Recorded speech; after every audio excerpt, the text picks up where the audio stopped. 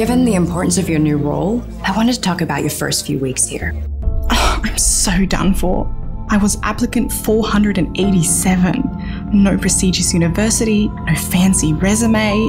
How am I even sitting here? It was absolutely excellent.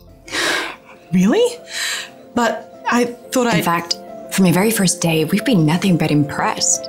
When you helped troubleshoot that animation for Brian, oh, and that sign-up flow you fixed, we'd been working on that for months. So, you're pretty much crushing it. Thank you. But I have one question. Shoot. I know how many people applied for this role.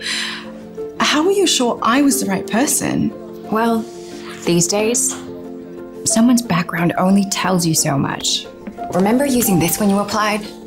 Yeah, Vervoe. We used it to test actual skills this time.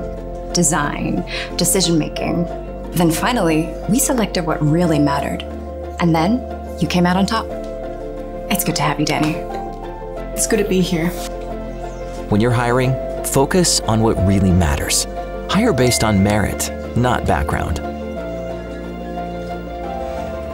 Go to vervoe.com to get started.